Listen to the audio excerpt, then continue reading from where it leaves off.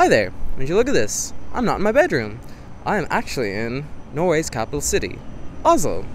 And before I explain why, although I guess the thumbnail will give you a hint, I want to take you back to February 2022.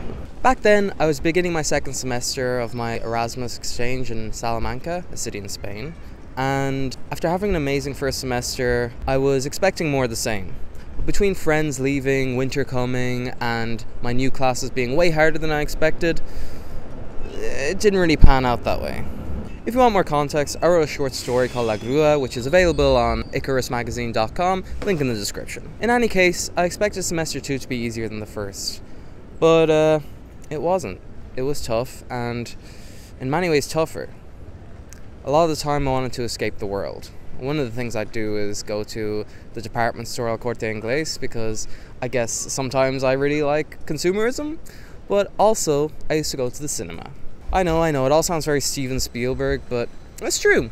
Every Monday at the Cine Van Dyck, tickets were only €4, and that also was the only day of the week where they show films in their original language, or BOSE, Versión Original con Subtítulos en Español. Throwback to when I went to Dune at the start of the first semester and thought that its name in Spanish was BOSE.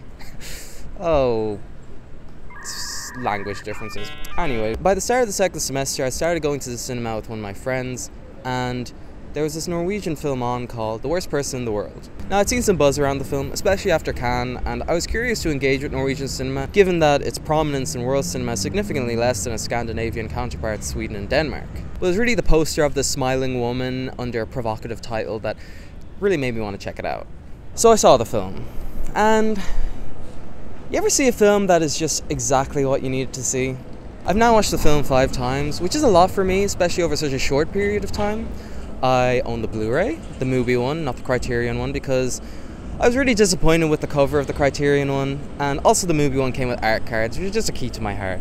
And you saw the big poster I have in my room, which I actually bought in the bookshop that Julia works in, so I have a thing for this movie. Which leads us back to today. This is my second time in Oslo. I have an auntie and uncle here, but between being a kid and the pandemic, I never had the chance to visit them. But after watching The Worst Person in the World, I knew I had to finally come here. So last October, I did. And it was a short and perfect escape from college, during which I did some very important sightseeing. And now I'm back. But my situation is not the same. If a year ago I was still protected by the cocoon of university, I'm not now. I am lost in my 20s. A shameful admission, I know. But something that a certain film from the land of skiing and hot dogs has a lot to say about. So why don't we talk about The Worst Person in the World? A film about being lost in your 20s. I.e., being in your 20s. Spoiler warning!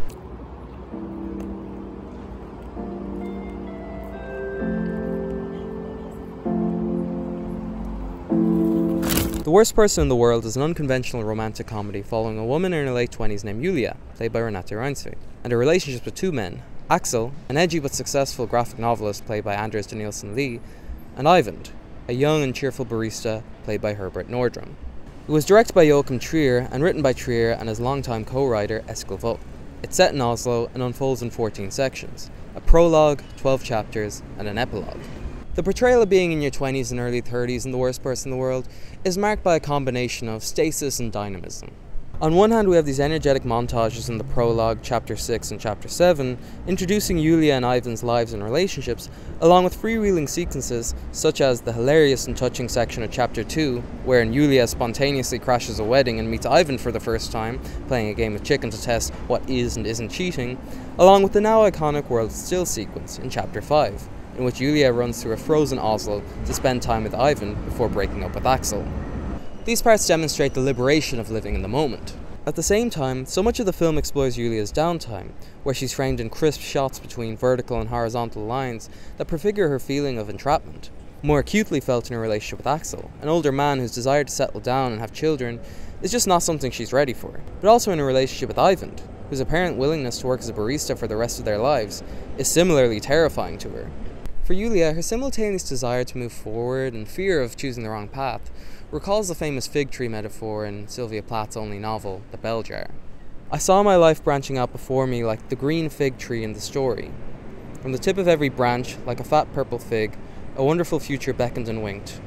One fig was a husband and a happy home and children, and another fig was a famous poet, and another fig was a brilliant professor.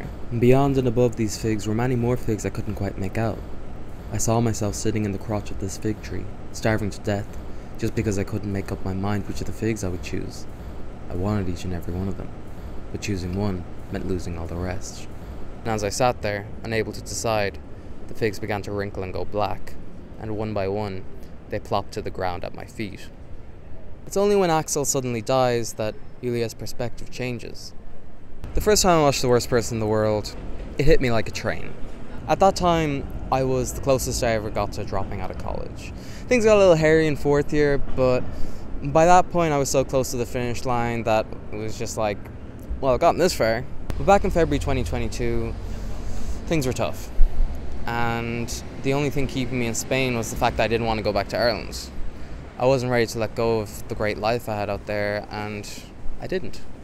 Compared to Julia, I must seem like someone who follows through on things, at least when it comes to university. Furthermore, like Axel, who Julia envies for his assuredness in his career, I have a pretty good idea what I want to do for a living. The fact that it's not necessarily an easy living is another issue. And yet, I thoroughly relate to Julia's combination of listlessness and energy, and a feeling of being stuck. But a transformation does happen, and it's not a gradual one resulting from the accumulation of experience through the plot, but more like an explosion, a crash, when Julia finds out that Axel has cancer. To Julia, Axel has done everything right. Edgelord though he may be, he has a flat, he has a career he's sure about, and there's a baby crying over there, but we're just going to ignore that. And he has no fear of having kids. Ironic. And yet he gets cancer and dies. The narratives that structure Julia's life, that in order to have a happy life she has to choose one of these figs, is rendered moot by Axel's death. Axel's death is heartbreaking, but also liberating for Julia. It allows a massive weight to fall from her shoulders. By the end, she appears to be considerably more settled in herself. She has a photography job, a little flat, and the reveal in the epilogue that Ivan has a kid after they break up isn't portrayed as sad. Instead, it just reinforces the idea that the paths we follow are not set in stone. And this arc, wherein the ideas of what a happy life looks like are subverted, is illustrated stylistically by how the film goes from being this storybook romance, pretty music, narration and all, and melts into something less rigid. Something I felt after the first time I watched The Worst Person in the World was that even if I did drop out of college, that's okay. There's nothing to be ashamed of. Doing everything right in life doesn't guarantee that's going to be any more fair. I'm only 22, much younger than even Julia in the film, so I can't really say I fully internalized this perspective. Like Julia, I still feel a lot of the weight of other people's expectations. Clearly, Julia is a very capable person, but when she tries to go her own way, whether it's changing college courses, breaking up with boyfriends, or even dancing with old heads, she always feels like she's letting someone down. And the obvious over-internalizing of this shame is reflected in the title of the film. But now something new has been happening to me. In the last 5 months so, since finishing college, coming home, and trying to forge a new path, I don't look at my life in terms of a narrative. I don't think X will be such a great lesson for me, or Y will be such an important turning point in my life. Instead, I think it's a bit more like Axel says. Jeg har brukt så mye tid på å gå rundt og være redd for at ting skal gå dårlig. Men de tingene som faktisk gikk dårlig var nesten aldri det jeg var redd for. I'm hesitant to view this current feeling as permanent. I just don't know what life's got in store for me. My whole life was laid out before me from preschool to college, so I intentionally stepped off those rails, and that's scary. I'm taking a gap year, wanting to know what it's like to be free of these institutions in which I'm expected to go up the ranks in some way and be tied to. But even the term gap year confers certain expectations. Like, for example, that it doesn't last more than a year. Currently, like most Irish people my age, I live with my parents. And I'm recently unemployed, but I expect that to change soon. Like many Irish people my age, both now and historically, the burning question on my mind is, where will I emigrate to? But I don't want to turn this into a rant on how Ireland is a neoliberal hellscape. What I will say is that I think there's a lot of pressure on young people to appear like they have their lives sorted, to have their lives on track. But what that looks like as the worst person in the world illustrates, is different for everyone, at every time in history. By the end of the film, Yulia appears to be more content in herself, but only after everything that came before. It was all a part of the journey, not a flaw, but a feature. And sound even more like a self-help guru who definitely isn't trying to sell you questionable supplements, I want to give you a quote from a friend of my uncle's. He's a retired film professor, and he told me he tells young people, don't be in such a rush to find your role. Pursue different things. Be willing to explore. And cheat on your boyfriend. He didn't say that explicitly, but I think it was implied. Alright, and we are done editing this one. It's a little late. That's just kind of the way it's gone this time. If you hear my PlayStation screaming, that is because I'm currently playing 2K. But yeah, I just want to say thank you for watching, like and subscribe, all that good stuff.